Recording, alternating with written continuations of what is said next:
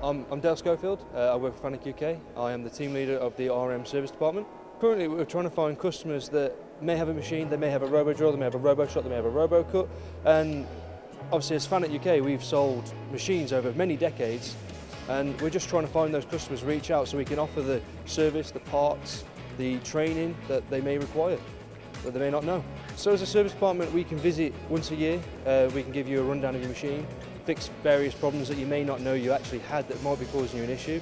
We can offer parts. We offer parts pretty much up to 25 years of that machine life, and obviously we can offer training. Within my robo machine department we have a dedicated service hotline where we've got service engineers on the road that cover the UK and Ireland. And as a spares department we've got yet again a spares dedicated hotline and multiple spares of admins who are willing to assist with spares inquiries and help you find the part that you require. As FANUC UK we believe that we may have lost a lot of customers down the line, whether or not they may have bought machines from second hand, they may have bought a machine 10 years ago and they may not have contacted us, they may not have known the right contact details to have contacted us.